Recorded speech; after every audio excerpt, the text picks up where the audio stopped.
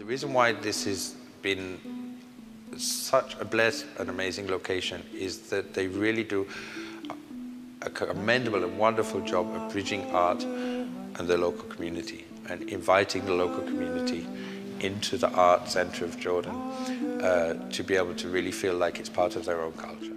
This exhibition, Remembrance, subtitled The Dialogue with the Past.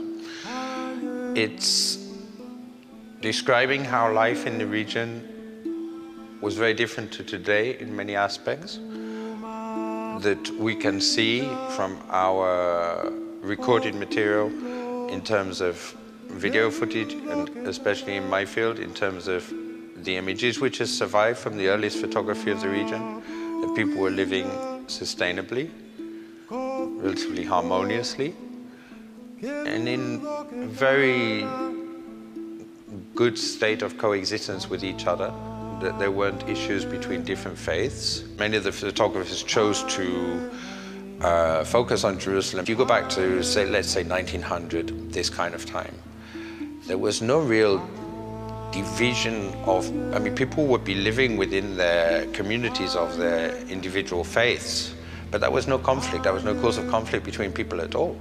I mean, everybody bought and sold from each other, got along with each other. And socially, in the public sphere, it was even not considered polite to ask somebody their religion, in case they thought that you might treat them differently depending on their religion. So there was no judgment, there was no division, there was no them and us at that time in relating to the way that people related to each other. The American colony were incredibly prolific collection of photography because from their passion and love for the region, they covered the entire area. And you can see from the content of the images that people loved them, they felt very, very natural and at ease with them.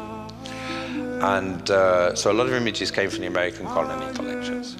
And other images have come from, for example, French photographers or people that locally have contributed images to my work and said, would you like to bring this into the social history in the public domain? I'm always looking for the full resolution scan of the original material, which means that any information which is possibly there, I have the use of. Photoshop is, let's say, like the living room.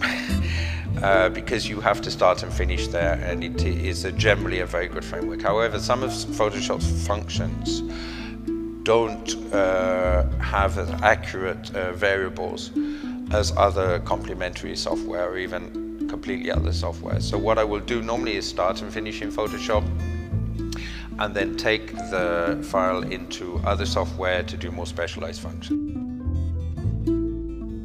I find that people in Amman are absolutely wonderful. They still haven't lost the sense of the importance and value of getting along with the people around them, being kind to each other, being helpful to each other. The way that things work socially is a lot more sensible and logical. Like, for example, an art gallery in New York. They might see art as such a separate thing from their community life. Whereas here, it's another thing, and it's not blown up into some kind of over-ideological thing of, oh, it's art, so it can be like $5 million because we can say art, because we have to ask ourselves, what is art?